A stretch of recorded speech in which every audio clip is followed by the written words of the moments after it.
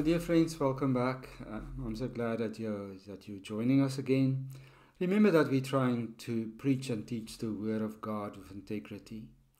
So hopefully from our church you will never hear any lies, and that you will hear the Word of God as close to the fountain where it's from as possible. So nobody is perfect, I know that. But we are trying to do just that.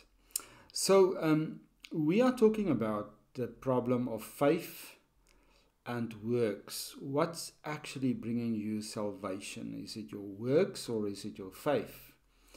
And there's an interesting thing in the Reformed tradition.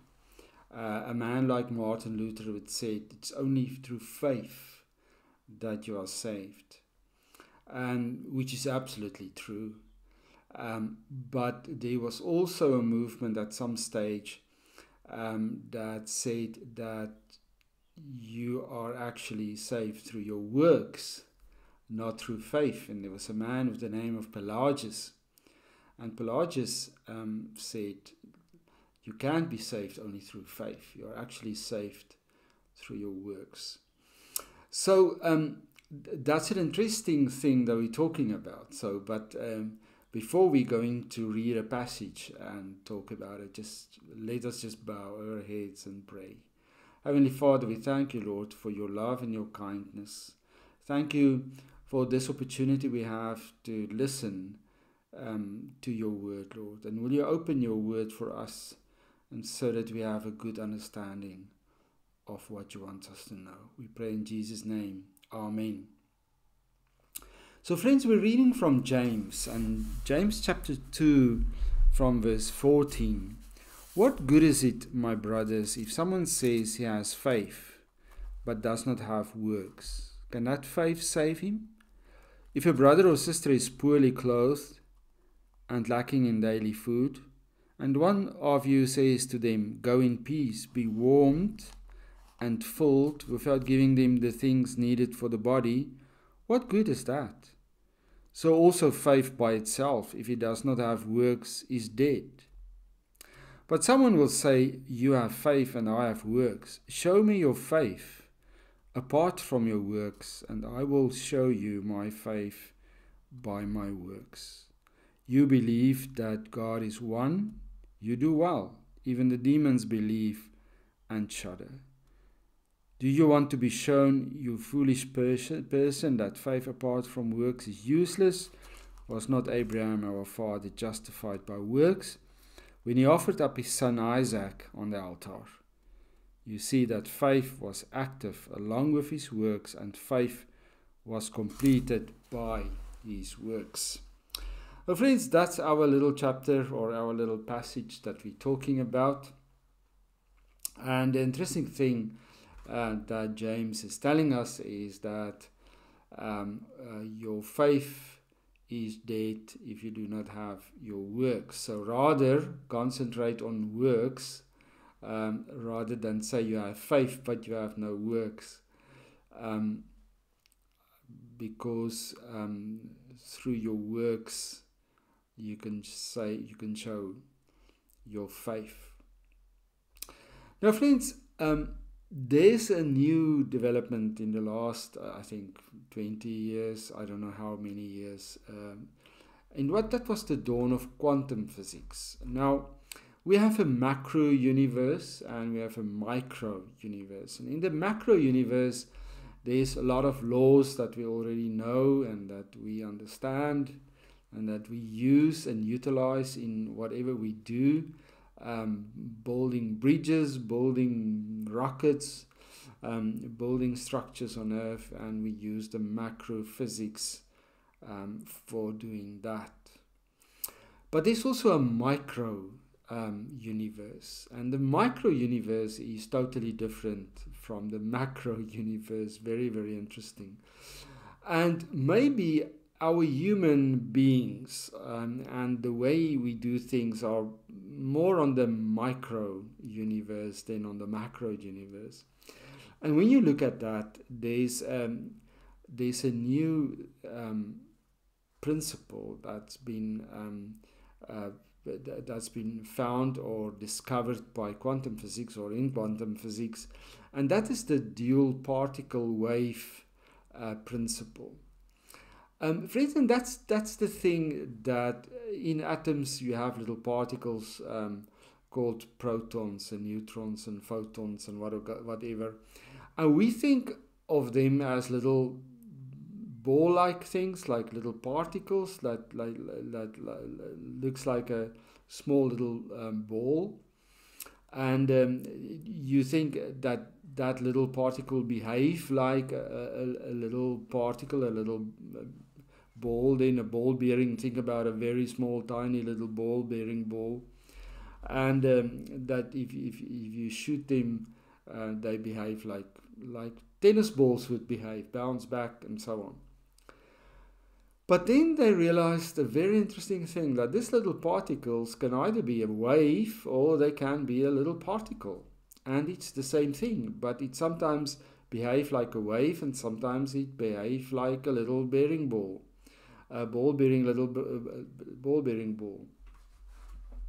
So that is a little bit of an uncertainty then, and it changes when you observe them. So it becomes very complicated to me, and as I said, I'm not a scientist, so it just baffles me a little bit. But what's interesting in our passage is that if you think about quantum physics would say that faith and works are exactly the same thing. You can't separate the two. And then it's a very interesting thing that James also used the principle of measurement. How can you measure faith? You can't measure faith, but you can measure the works. And the moment you start to measure things, the uncertainty principle kick in. And that's exactly what happens here. There's uncertainty between works and faith.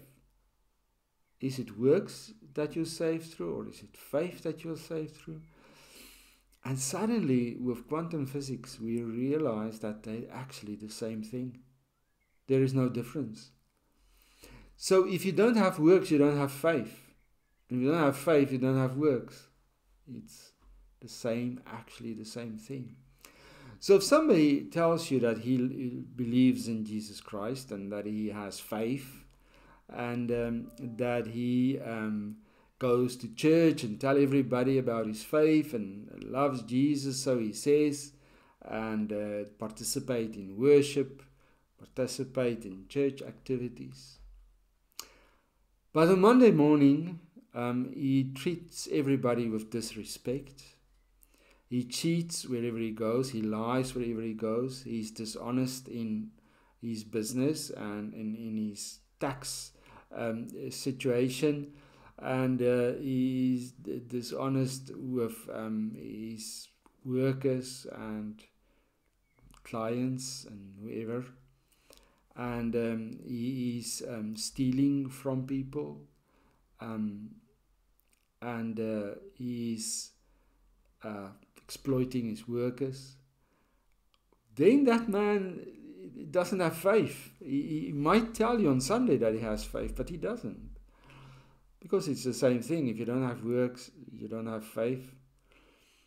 So in a sense, James is telling us that that guy is just faking it. He's not a real believer because he doesn't have the works. And that's a wake-up call for us, I think, friends, is that the time of Christianity as just believing is over. My challenge today to you is that show your faith in works. That's my challenge. Show your faith in works. Friends, the world needs Christians. And I said last week, and I said it in church as well, maybe, and there is not really anything beneficial for you for being a Christian, but it's beneficial to the world that you are a Christian. And that's the big principle. I always thought in my life that my Christianity should be beneficial to me personally. And it never was. But one day when I realized that it's beneficial to the world that I'm a Christian, then things changed dramatically, because now I suddenly realized that my job is works in the world. Because that's why I'm a Christian.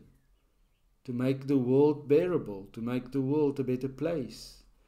And I'm just like a slave. I can't expect special treatment from my employer because I'm just a slave. It's the same with Jesus. You can't expect special treatment from Jesus because you're a Christian. But the world deserves that special treatment from you as a Christian. The interesting thing is that think about countries that's mostly Muslim today. 20, 50 years back, there were about 20% Christians in those countries, and they were better. The countries were better places. Today, there's only maybe 5% Christians in those countries, and those countries are in big, big trouble. They're a nightmare to live in. So, friends, that shows you. As Christians, we need to show our faith in this world with our good deeds, with our behavior, with the decisions we make. That's the way. There is no other way. And my challenge to you is that you show your faith in your works. Do good. Be good in this world. Stop lying. Stop cheating. Stop breaking things or people down. It's not for a Christian.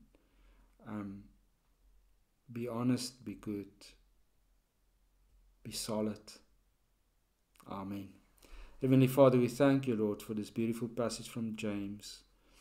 James that is yet again challenging us to show our faith in our works, in our decisions, in the way we treat other people, Lord.